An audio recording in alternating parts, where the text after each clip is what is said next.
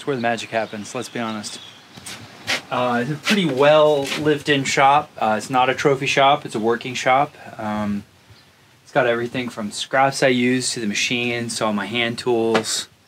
You know, really anything I need to build a wide variety of things. Because as you know, I've gone through quite a few eras in my woodworking life. Everything from rustic furniture to more fine furniture, and more recently art, you know, art serving boards and functional home decor. So, you know, a lot of this has lived through a lot of different eras in my woodworking life.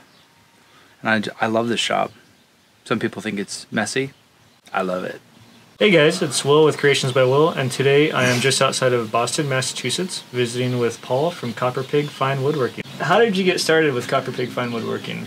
Well, I started woodworking thanks to a neighbor of mine. He was an 80-year-old neighbor across the street. His name was Hal. He lived in that brown house right over there. And when I first bought my house, we became fast friends. I like to say he was an 80-year-old with a heart of a 20-year-old. You know, after I got to know him, we went down into his basement one day. He goes, "Oh, you like woodworking?" Mm-hmm. And I wasn't really into it, but I saw a bunch of handmade furniture around his house. And he took me down into the basement, which was a full woodworking shop. And this was 80 years of accumulation. That's awesome. And you walked through these little, like, corridor. It was like being at Hogwarts, you know, in like massive piles of I mean, you had to sort of slink through these little walkways. And all around were tools and wood everywhere, and just tools over many eras. None of it was modern. And I was like, whoa, this is the neatest thing ever. I was absolutely fascinated. And he goes, "Do you want to make something?" And I said, "Are you kidding? Of course I want to make something." And then That's awesome. I would come home from work, and one day Hal had drawn out a stool just on graph paper with a pencil. And he goes, "We're going to make this." And I said, "Oh, great." He goes, "He'll teach you all the fundamentals about what the different machines do and about some of the joinery options." And that sort of started it. And then so we were friends for about 2 years before I lost him due to eventual heart failure. And then I continued on, you know, using a lot of his tools that he gave to me. Him and his wife were generous to give me a lot of his woodworking tools. And then over time, I went into the next phase, which was the internet video woodworking thing. And at the time, really Mark Spagnuolo was really back in 2007, 2008, as I recall, was really like the probably the best resource that I found. And so a lot of it was, you know, learning through watching videos and just a lot of trial and error, all machine woodworking. Okay. And then I realized I was sort of hitting a plateau. I felt like it was hard to get information you could trust off the internet. It was like a blessing and a curse, right? Because it's like information overload, but yet there's all these adamant hobbyists saying that their way is the right way, it's the only way. They invented this or that. Exactly. Or this, you need this tool, you need this jig. And so I found myself like paralyzed with all the options of what I was getting. And being a scientist, I wanted to thoroughly investigate all of it before I made a decision on what to buy or how to go about something. But I realized the paralysis was doing more harm than good, because I would spend 4 hours reading on the internet and I got nothing done. And nothing out of it. Nothing out of it other than a big headache. So I had to eventually put the kibosh on that. And I said, you know, there's these wonderful furniture schools in Boston. Right, there's the North Bennett Street School, as you know, the first trade school in America around since the 1800s. And also Phil Lowe's School up in the north end of Beverly. Okay. The Furniture Institute of Massachusetts. I mean, these are world-renowned furniture schools. So you decided to take some classes? Yes. Nice. And they offered nighttime classes and weekend classes, and I thought, I'd be a fool not to try taking some of these. Especially with them right in your backyard. Yeah, like how many people have like a world-class, two world-class furniture schools within 30 to 45 minutes driving distance, right? Yeah. So I started taking continuing education classes, and that introduced me to the hand tool world. And that really changed the game, not only because of the accuracy you can achieve with hand tools, but it showed me where the real bar was, like what professionals, like what their work looks like. Compared to the, I think, more like the hobbyist. You know, like we you know, you sort of, as a hobbyist, you know, you think this is where the bar is, and you're like, oh, I'm doing pretty good. And then you see what the professionals do, and it's up here. It's just totally. It's a different class entirely, right? Studio furniture and these like, you know, period furniture makers. It's a totally different standard of excellence. And it seems like it's so simple, but in reality, like when you get into it and into the way of making it, the traditional methods, it's totally a whole different game. It is. So I knew that's where I had to go if I wanted to really push my skills. So obviously I jumped into the hand tool game, full bore, and I love it. And I'm not a purist. I love the machines get me in the ballpark really fast, and then you knock everything home from there with the hand tools. And then after that, I met a friend of mine who was a graduate of the Furniture Institute of Massachusetts, Freddie Roman. He's a student of Phil's from that school, and he's a full-time furniture maker here in Massachusetts. And Freddie and I became fast friends. I met him one day buying a tool from him, and I said, if you ever need help in the shop, let me know.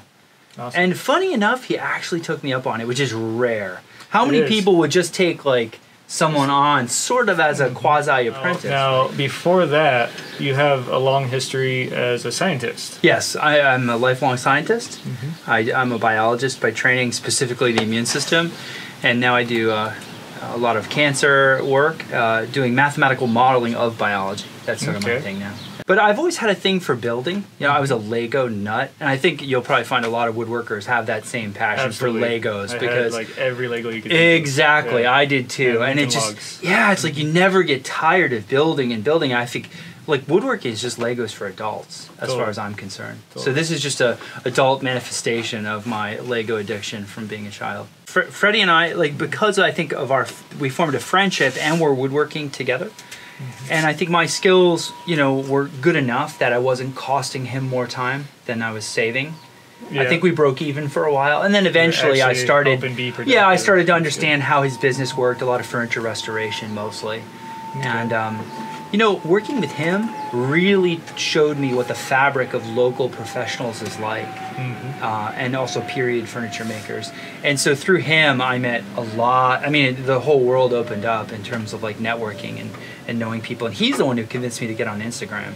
And Instagram then has totally changed my life. I was sort of getting into furniture and then fine furniture, like period furniture, 200-300-year-old William and Mary style. And then about 8 to 12 months ago, I sort of hit a wall where I said, I get it. I get how to make it. I've been practicing my execution for 10 years now.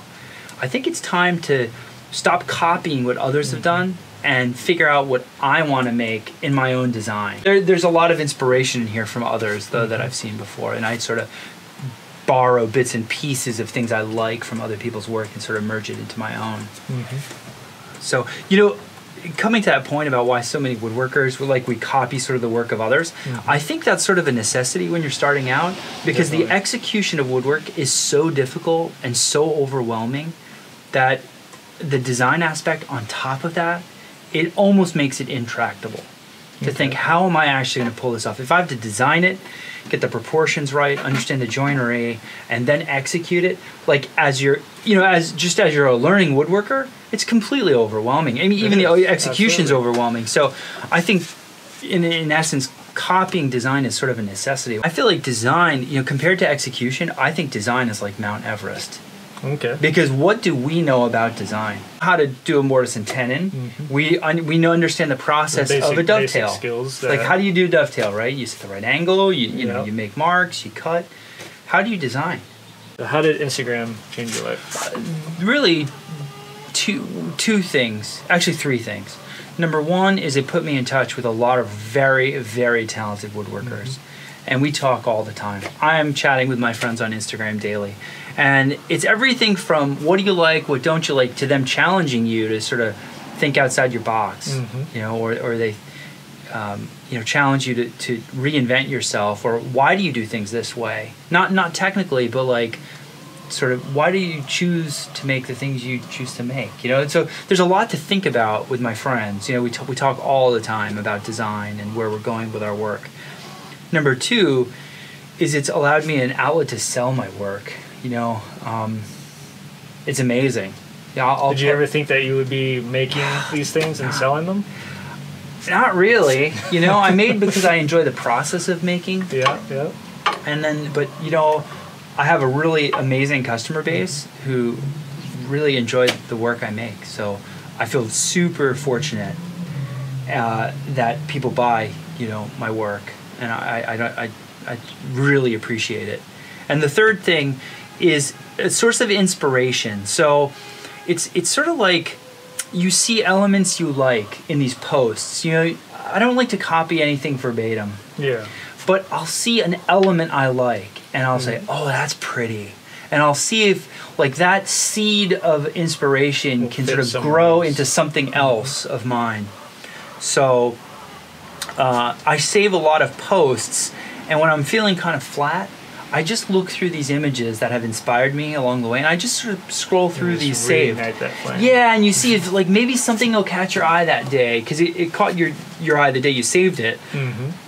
And that then provides can fan the flame when you're feeling a little flat in your own head. Yeah. You know, I don't subscribe to that many woodworkers because I find the best inspiration doesn't come from woodworking. What does it come from? It comes from artists in other fields. Because like woodworkers, we all sort of pigeonhole ourselves into making the same kinds of things. Absolutely. Because it's what we've seen, and I think it gets stuck in our head. And if I want to break out from that traditional woodworking kind of stuff, I need to unlearn a lot of what I've learned and stop looking at it all the time. So my feed actually contains a ton of textile, paper artists, ceramic, big time ceramic artists, glass blowers, stained glass makers, metal workers, painters. Most of my feed is non-woodworking now. I'm looking for ideas outside our own field to really, really push me outside my comfort zone. I believe there's huge opportunity for us as artists at the intersection of fields. And I do that in my science too. Like in science, I live at the intersection of biology and mathematics, and there's hardly anyone at the intersection, and it means there's not a lot of rules, and there's very little to go by. So you're sort of always pioneering, but there's a lot of opportunity, and I think the same is true in woodworking. So I think the pure disciplines, just woodworking, just metalworking, just glass blowing, they're great, but they are in some ways saturated. Very saturated. Whereas if we can take two of these fields and mix them, I think these intersections are much less trodden places and much less inhabited, and there's huge opportunity there. And they get a lot of traction immediately because it's so different as well. That's my observation. That's the other thing about Instagram, is it allows me to be able to collaborate. And the reception I've gotten from other ceramic artists and artists outside of woodworking has been so warm and welcoming. Like I have, I think, 5 ceramic collaborators now. That's and really cool. All of them were like, let's do this. That sounds so fun. You know, let's really see what we can come up with. And so it's and they're excellent artists, you know. I just feel so fortunate. So where do you see yourself going from here? I'll probably continue to do, to make the kinds of things I do. And eventually, when I retire from science, I'll do this for the rest of my life. I don't see myself stopping this. Creatively, where I go, it's hard to say, because even in the last 8 months, things have changed so much. So hard to look. And it's hard to keep the motivation up too. It is, also, but especially when you're working a full-time job. Sure. Yeah, I'm out here at night, out here on the weekends. But for now, the motivation fire is lit, and I almost can't not be out here because I enjoy it so much. That's awesome. Getting all the skills and tools in place. I always felt like I don't want to be limited by my own skill set.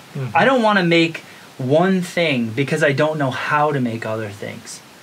So what I've been trying to do is like dabble in each major part of woodworking, so that at least I know what it's about and I have a basic competency, so that whatever I want to make, I'm not limited. Because you want to do some taking some carving classes. You want to turn a leg or turn a bolt, no problem. I've turned before. I spent time at the lathe, no problem.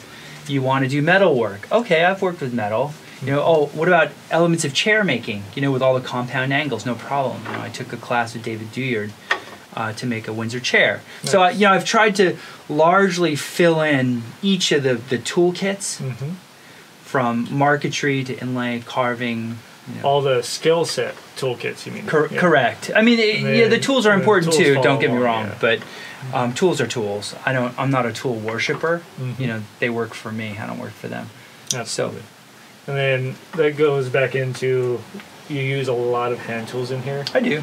And a lot of these shops that are all machine based, with all the jigs and everything, That's more so creating you into working for the machine, right? Well, the jigs are helpful because they help with reproducibility and precision. And if I was making many of one thing, I would definitely use the jigs and the machines. And I do. The machines get me in the ballpark.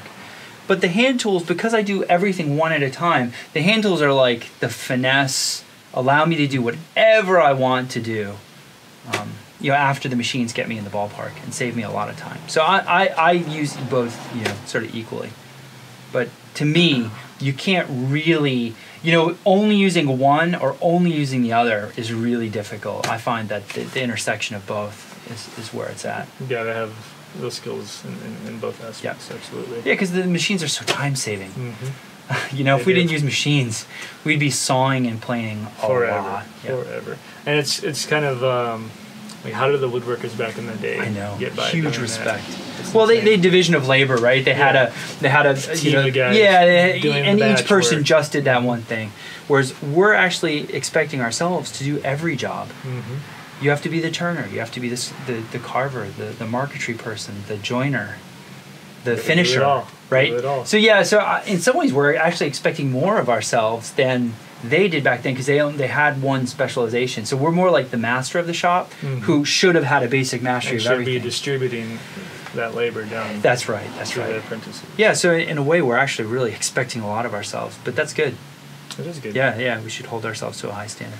Where did the name CopperPig come from? So this was my wife's idea. We have a CopperPig weather vane on top of my shop. Awesome. And we bought it at I saw that walking up. Yeah. We brought it at the Brimfield Antique Fair, and I made a cupola for it. Mm-hmm. And I was sort of thinking about a name, and I had no idea what to. And my wife said, "Why don't you call it CopperPig?" I thought, that's kind of. Pig. All right. Pig in the title's a little odd. A little weird, yeah. But, I don't know, copper maybe sophisticated a little bit. Copper, pig, and then fine woodworking. Yeah. And it goes back into the metal and wood. Yeah. It does. So, I named it Fine Woodworking originally because I wanted to because I was trending towards period furniture. Like sort of fine woodworking. Okay. Here's a sampling of sort of what I have going on at the moment in the shop, and I thought I would just share with you kind of what's been going on.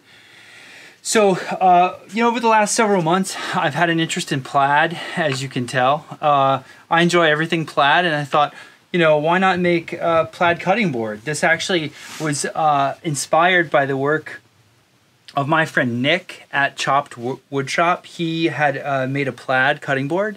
Not the same plaid, but again, inspiration that you sort of feed into your own ideas.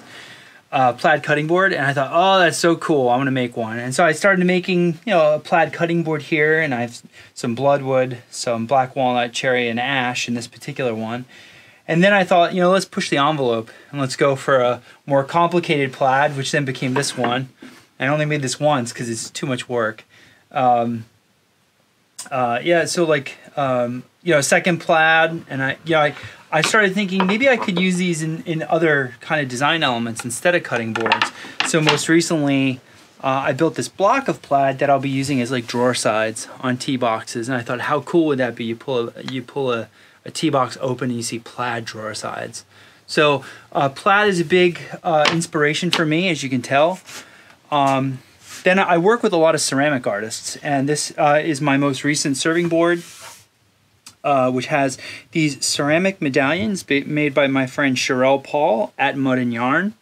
And she made these for me and sort of challenged me to come up with a cool way to cast these in a wooden item. And I thought, how about a serving board?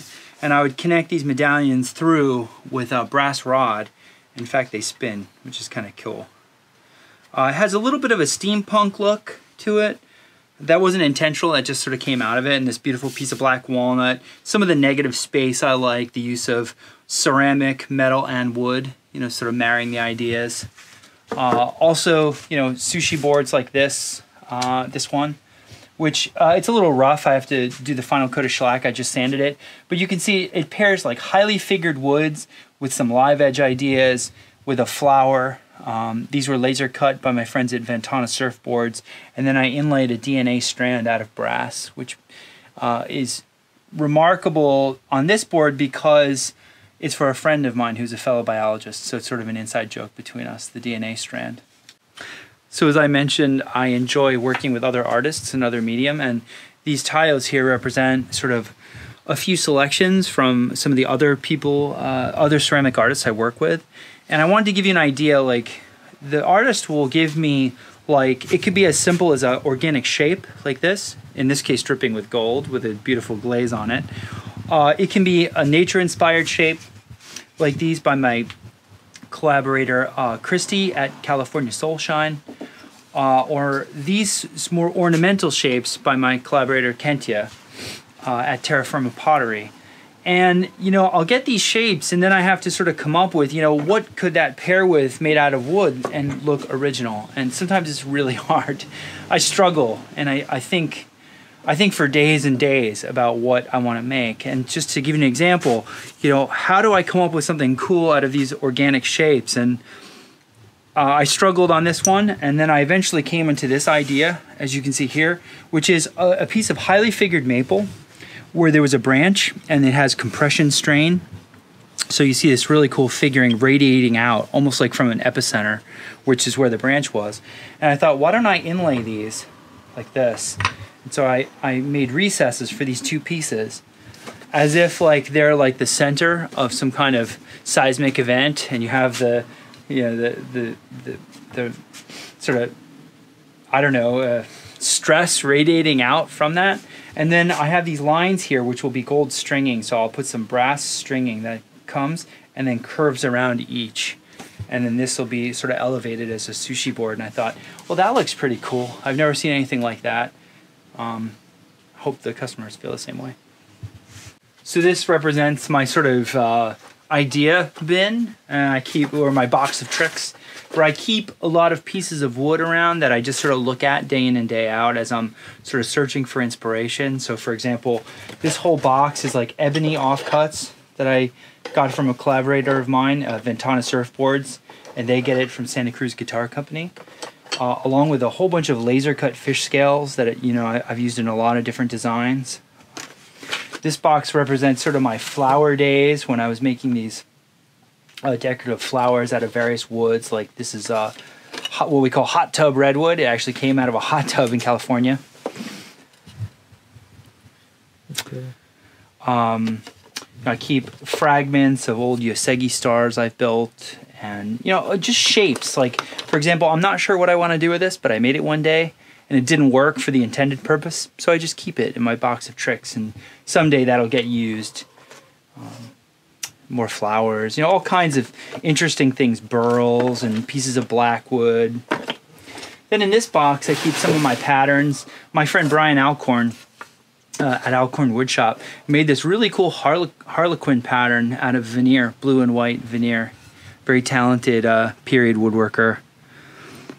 And he just did this as a test to see if he could make it. And I'd say, oh, it came out so great. And I said, what are you going to do with it? And he goes, nothing. And I said, give it to me. I'll find something to do with it. So I leave it in my box of tricks.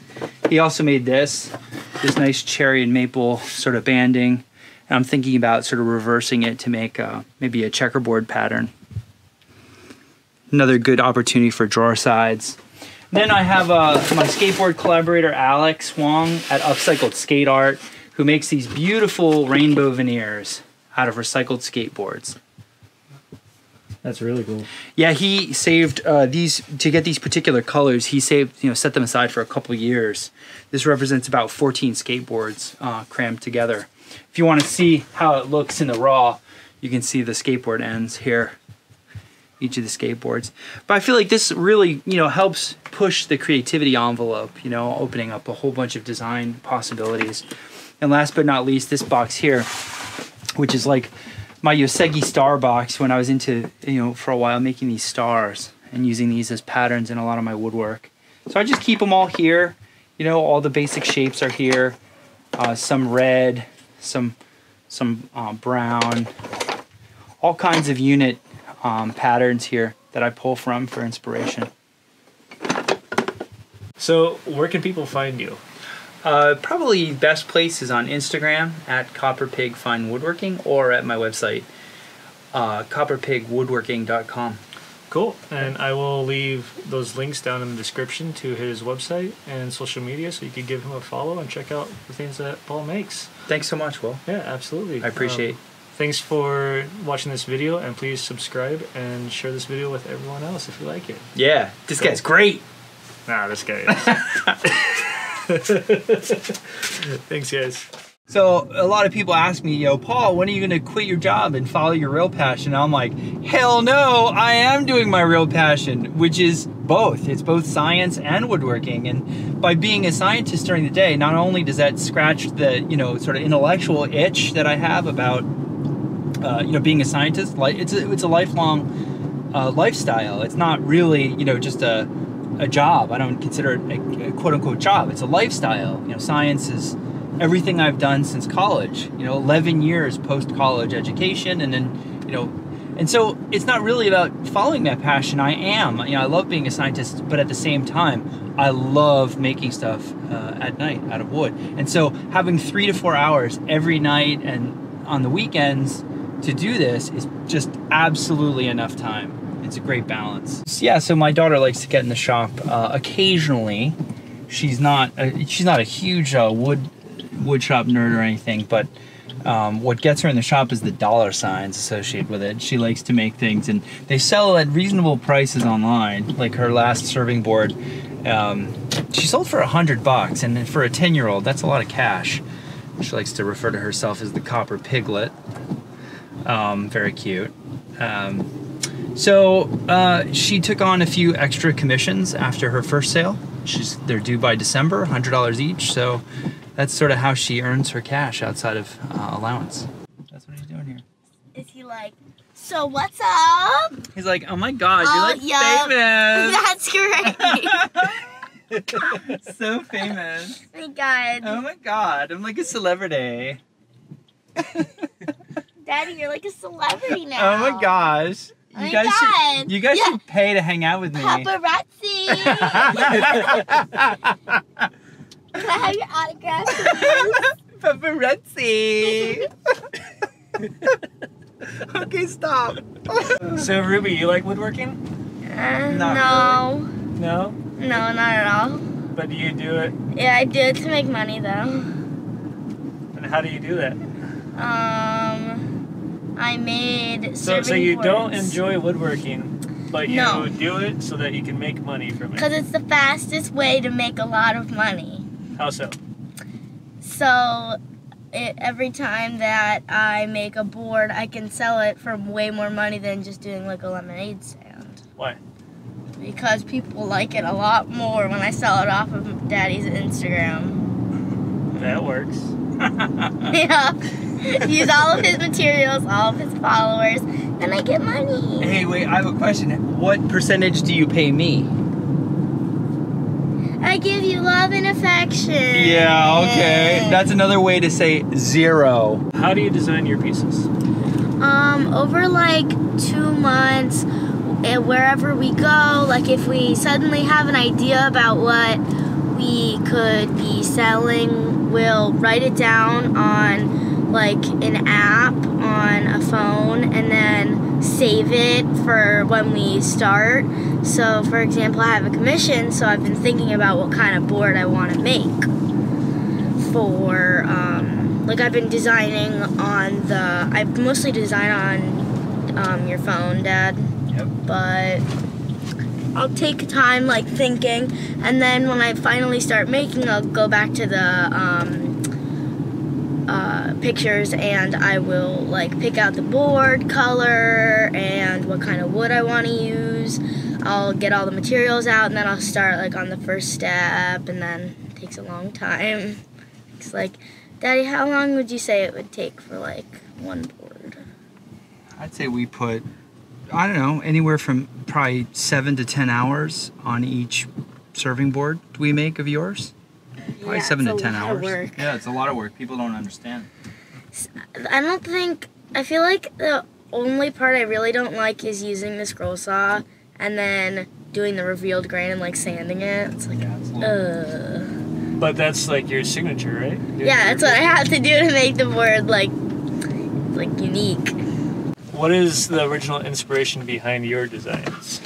Well, first we looked on Instagram to get like inspiration, and then after we found something, we asked the inspiration if we could use the idea so that we're not just like copying the idea fully. Yeah. And then at first I was making hearts, revealed grain hearts with I would scroll saw like a little heart-shaped wood to go make it like a square piece. I sold those for a while, but then I decided to start selling boards for more money, so it didn't take like so. The hearts took a little bit longer because there was like so many you had to make a lot of money. So cost-benefit analysis. Yeah. Did a little cost-benefit analysis, and we decided we wanted to change our product up. Yeah, because like Perfect. everybody that would get it has already got it. So it's like not, So you saturated the not marketplace. a lot of other people Another are good gonna point. want Yeah, it. supply and demand. We saturated the marketplace. I want to give a shout out to Matt Keddy at Keddy Workshop, who was kind enough to sort of share the revealed grain and give us some pointers when we were just starting out. He's always been super helpful and very generous with his knowledge. You have to have a lot of followers to sell stuff. Yeah, well, you did that for me, so it's like That's the business side, Will, like you were talking about. That's the business side. Right? Like, how do you get eyeballs on what you want to sell? That's the hard part. So Ruby, if you didn't have your dad's Instagram, how would you sell your woodworking? see, I wouldn't do woodworking if I didn't have my dad's Instagram or his shop or anything.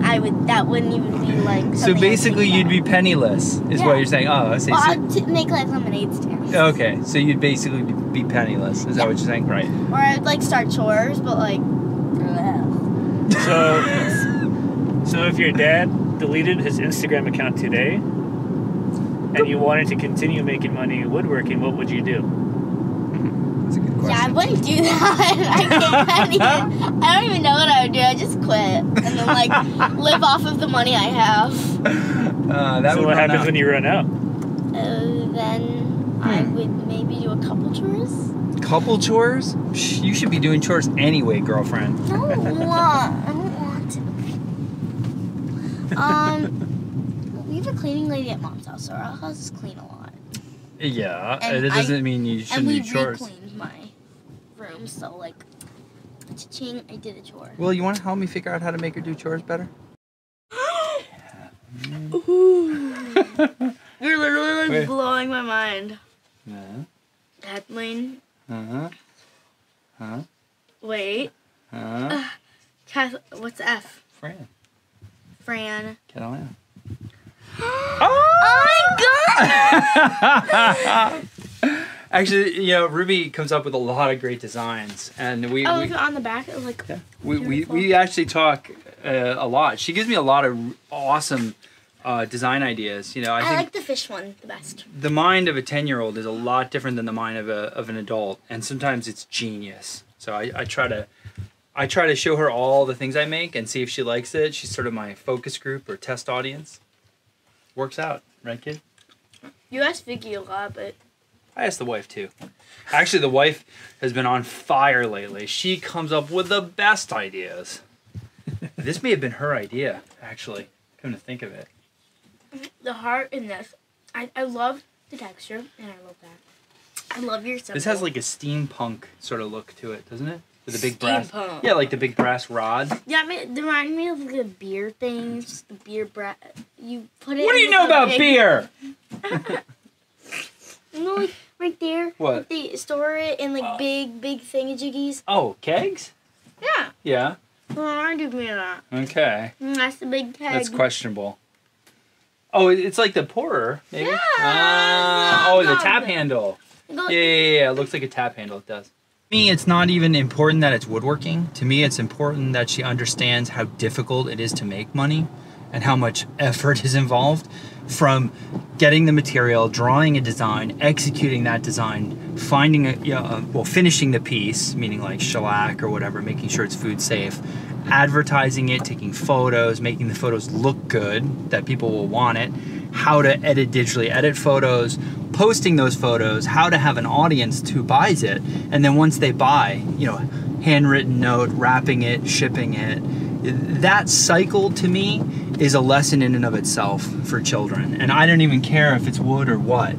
But the fact that she understands what that cycle entails and how much effort's involved, I think she'll have a better appreciation when she spends her money. Essentially, you're a one-man factory. Right? Basically. You're basically a one-man CEO and factory built in. It's difficult.